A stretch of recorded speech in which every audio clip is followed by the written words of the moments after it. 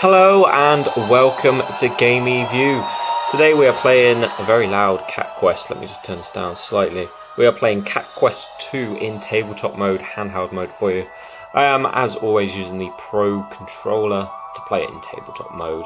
And this is on the regular Switch hardware, not the Nintendo Switch Lite. So this is the very beginning of the game.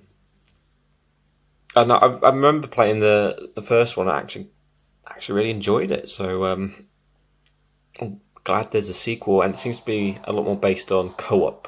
So we've got two characters here to play as, and this looks absolutely gorgeous. And the first one did as well, but they've definitely improved the visuals here. Let's have a look. So yeah, we've got rolling, attacking. Controls seem very similar to the first one. Now I remember fighting dragons in the first one, but I don't know what this one's all about. Cataracts, got some clothes. So these blue, yeah, that's it. I remember. So the red circle which appears around the enemy is their attack getting ready, so you can roll to get out of the way. Dog rags. Yeah, attack with that one.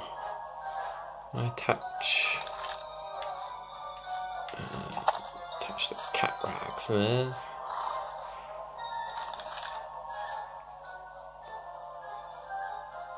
Yeah, roll away from the red circle. You can see it,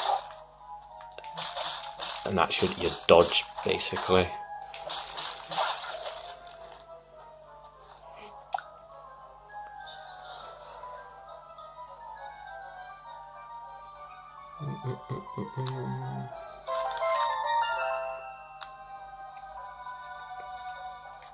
Oh yes, like a spells typical RPG there. This game is running very, very smoothly. I've yet to try it in TV mode, but quite frankly, it looks absolutely gorgeous in handheld mode, so why wouldn't it on the TV as well? Frame rate seems nice and smooth. What have we got here? That's easy enough. Swap characters, there you go. So seeing some sort of puzzles where you can switch between the characters, but I like the main one because he's the one from the first one, I believe.